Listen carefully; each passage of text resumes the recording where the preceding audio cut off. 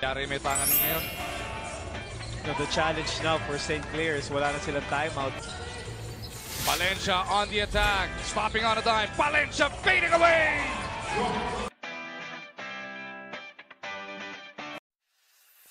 Adjustments ni Coach Alden Ayo. Low of averages ba yung humabol dito kay Palencia? Dahil kanina, binabanggit ko to, minamalas yung kanyang shooting. Ginagawa niya, puro depensa, puro handoff, puro magagandang assist. Pero this time around, winning time na for the lead. Palencia, pinuhan niya ang St. Clair dito. Assist both. So pagkakataon niya na St. Clair makuha yung kalamangan. Palencia, dinire-diretso! Under na kinikini! Anong gusto mong itawag doon? My goodness! Ipata mo yung isa pang Irvin Palencia on top of him. Yun yung size ni Malik Deo.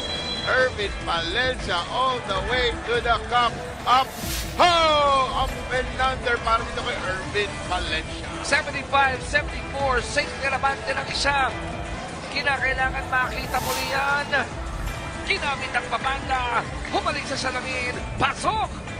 Anang St. Clair abante ng isa. 75-74. 51 seconds to go.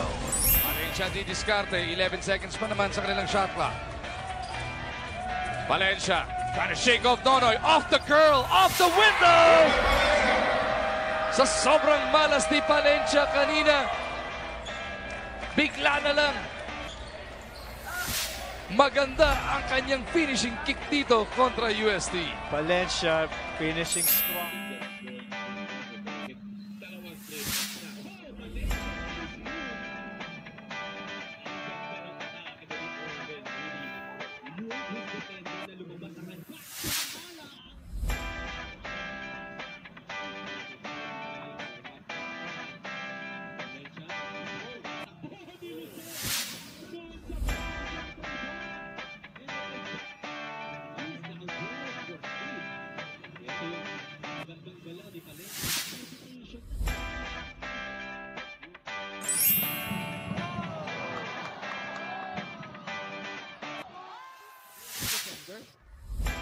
Palencia's open, Toka, Rubio, Bischoff, Tacundo, ball stolen.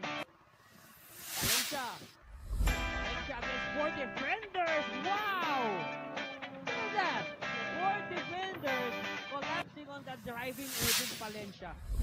What trip? He's a teammate, it's Tacundo not ready to receive.